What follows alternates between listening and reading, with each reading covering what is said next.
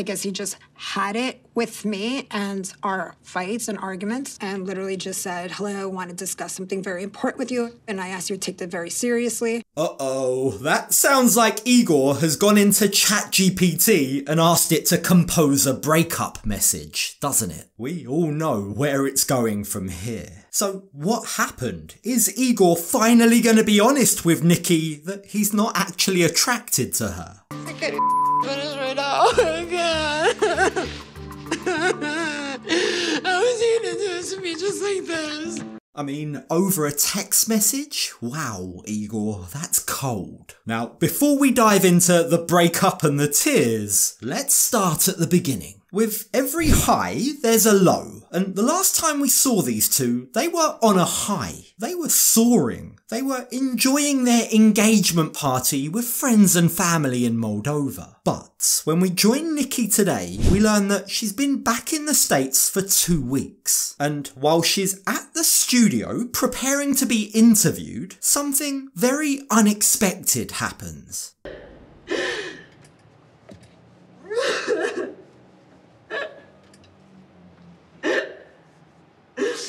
Nikki's shocked. She can't breathe properly and she begins to cry. Clearly something has happened with Igor, but we don't know what yet. She's in a state of shock. She's not really saying what's happening. And it's at this point that text appears on screen informing us that Nikki has been back from Moldova for 2 weeks, and whilst at the studio, she's just received a message from Justin. I can be a bitch sometimes because I'm telling so much with him.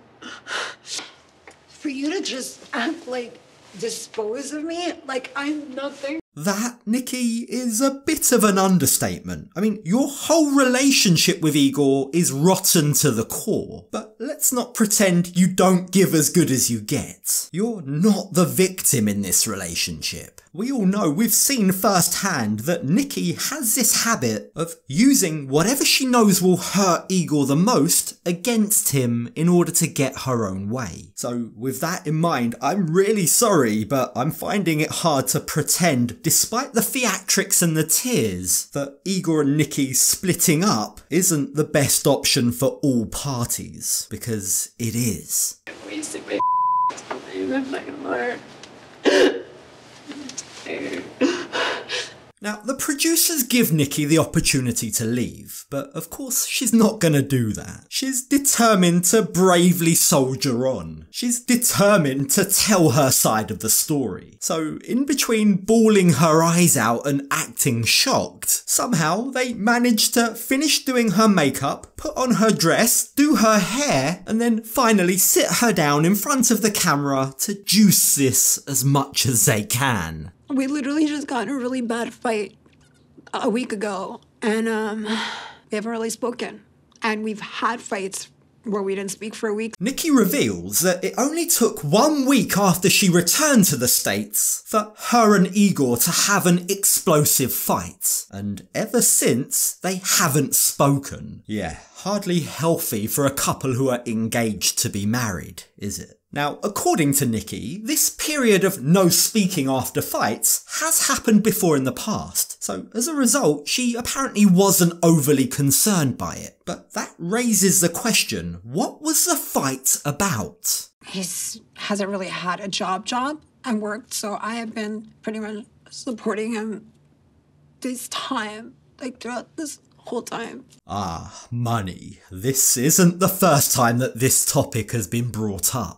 Even while she was in Moldova, Nikki definitely seemed to have a chip on her shoulder about how much money she'd been sending Igor. Now, Nikki claims she's sent him money to renovate his apartment, money to fix his car when it broke down, and various other Western Union transfers just to support him day to day. I've got no doubt all of that certainly adds up. But does she really have any right to hold that against Igor when she's known all along that she's essentially a sugar mama? I was like, for me, I feel like you're using me. I mean, I went off, went from 0 to 1,000. Okay, fine. But I guess since I didn't squash it, Notice how Nikki acknowledges here that she went from 0 to 1,000. She said something she readily admits has hurt Igor and his pride. But, conveniently, she doesn't elaborate on what that is. She downplays her part in this. It's as if she just expects Igor to put up with her verbal abuse because she's the one paying the bills. Only whatever it is that she's said seems to be the straw that broke the camel's back.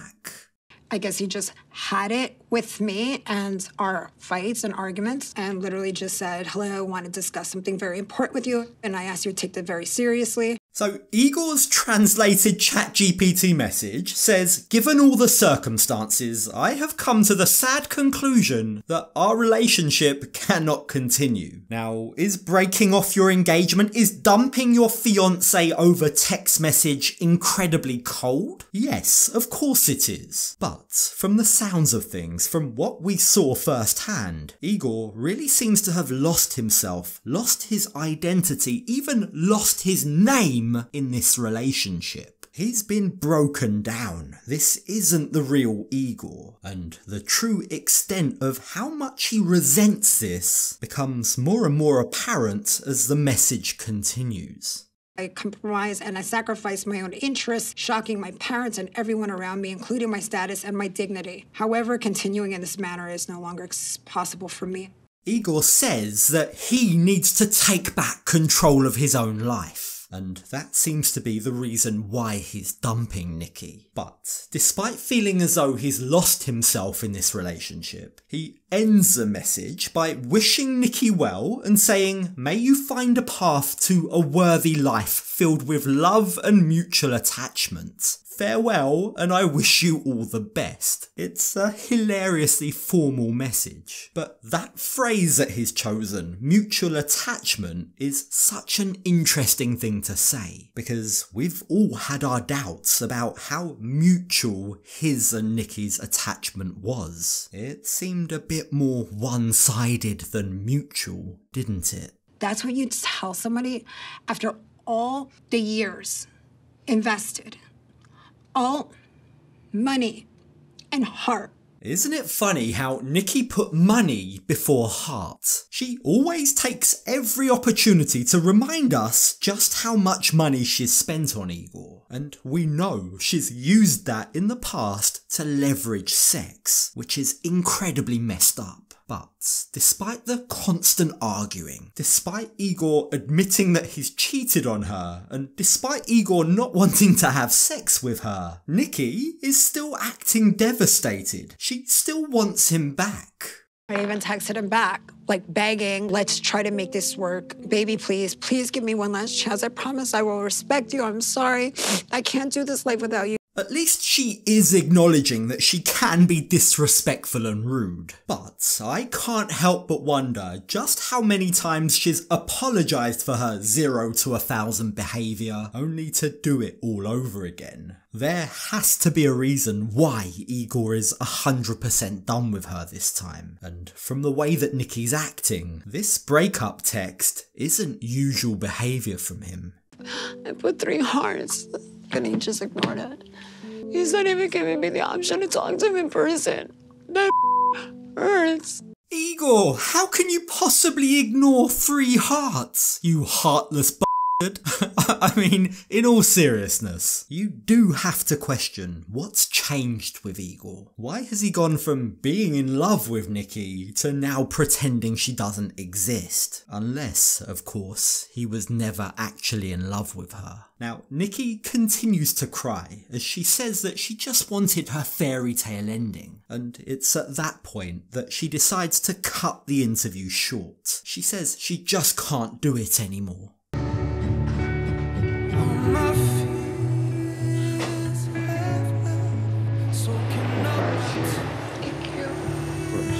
Could Igor have really been in a relationship with Nikki for all the wrong reasons? Could it be that he was just with her for money and a visa? Well, yes, of course he could. But if that was indeed the case, isn't it curious how he's the one to break things off just as he was about to move to the States? Like, it doesn't quite make sense. Something about it doesn't add up. And when we catch up with Nikki the next day, her mum has come to check in on her. She called me upset last night, and she told me that Justin broke up with her. I was shocked. Nicole. She was crying. Now, Nikki's mum opens up the curtains to try and get some light into the crying dungeon that Nikki has set up for herself. It feels like a post-breakup scene from a teenage movie. Nicole's convinced that her world is over. She can't go on. Now, her mum asks to know what exactly happened. And there's one particular detail about the whole thing that she just can't get over. So he text messaged you, broke up with you in a Yes, text through a text message, and you don't do that. That's cold. It really is. Now, don't get me wrong, I don't exactly expect Igor to fly to America to break up with Nikki. But, at the very least, he could have jumped on a phone call. I mean, he is breaking up with his fiance. He is breaking off a relationship that spanned on and off for almost 2 decades. Nikki does deserve more than this. She deserves closure, because right now, she's still clinging on to the hope that maybe Igor might just change his mind. I spoke with my attorney. I haven't canceled the K-1 visa because he told me just keep it open. Sometimes people change their mind. It's true, Igor could change his mind, but I don't think he will. This seems like a well thought out, calculated move. He didn't break up with her on a whim. I mean, if Igor was impulsive, he would have broken up with Nikki 100 times already. So it feels like he's sat on this, he's reflected on it before sending that message. Maybe he's just realised that he's been lying to himself about his love and attraction for Nikki. But I don't think he was in love with me. And how can you make somebody feel so insecure when I've done everything for you?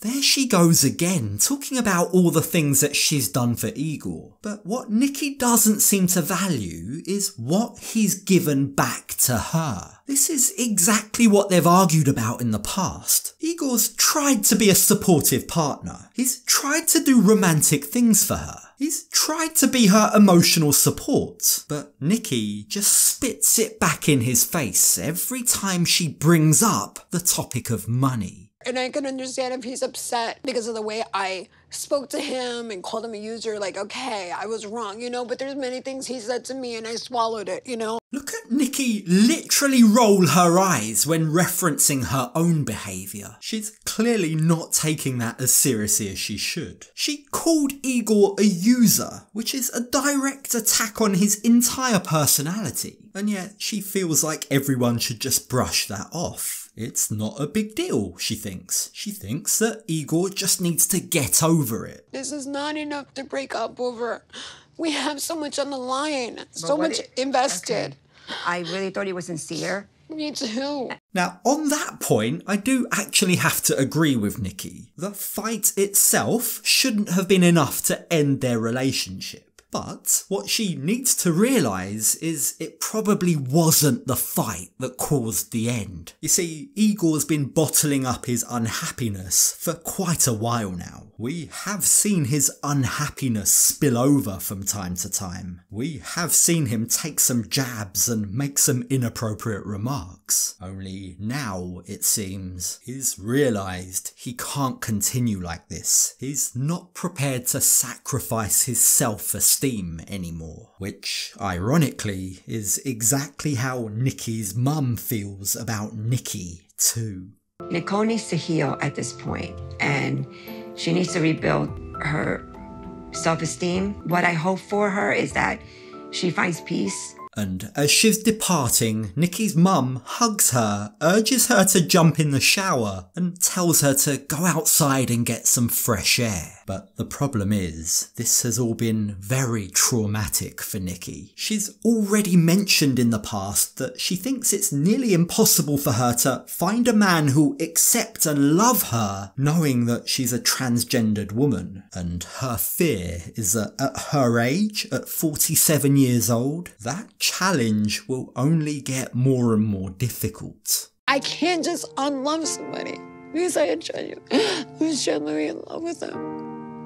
it's gonna be hard for me to get over him. Maybe, just maybe, you won't have to, Nikki. There's a chance that despite knowing how terrible this relationship is, Igor might change his mind for the opportunity to live in America. And I have a feeling that if that were to happen, Nikki would welcome him back with open arms, because she's just so scared of being alone.